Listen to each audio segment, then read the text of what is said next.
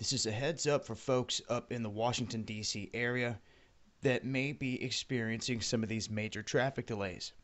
People passing through, expecting to go through this area, they're saying that police have closed off the 14th Street Bridge due to a suspicious package. Now, they're saying that this package fell off of a vehicle. How they know that, still not clear. If they have some video proof or evidence, they're not showing it. But the traffic is significantly backed up on I-395 because of this. They're stating that it looks like everyone is getting off 395 South at South Capitol to try to go around this.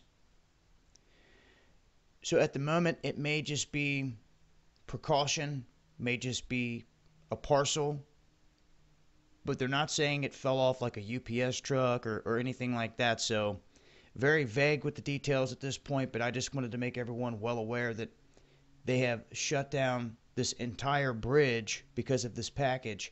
And this is also during this GridX drill that's going down, as well as NORAD conducting drills where they were flying over DC the past 2 days in different drills. So